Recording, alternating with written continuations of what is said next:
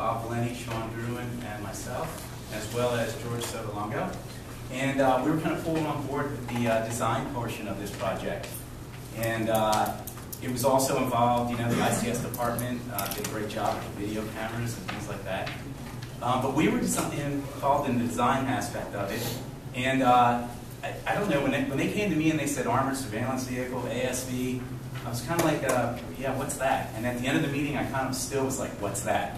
So we had to do a little research, learn with the process. It was the first time we'd ever done a project like this. And so we put together a little 2-minute video to show you guys the process behind it and how the kids were involved. And that's what I'm going to attempt to play. Executive 2000. July 2nd, 2012.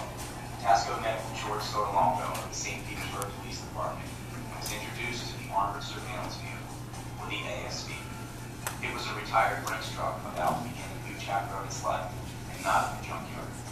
Tasco was chosen to design the artwork with ideas of this vehicle was going to be transformed into a converted surveillance unit to be placed into high crime areas for all to see, equipped with loud graphics and 360 degrees of high definition night vision cameras.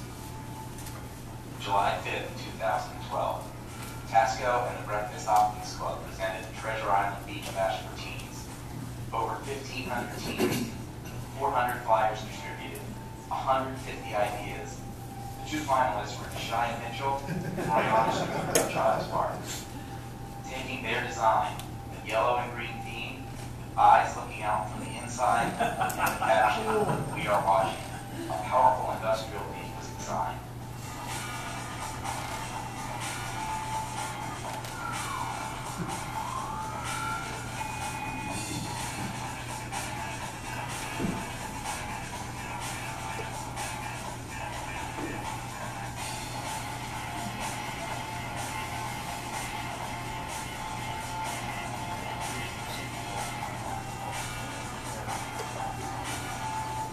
Today, we present to you, complete and ready for service, St. Petersburg Police Department Armored Surveillance Vehicle.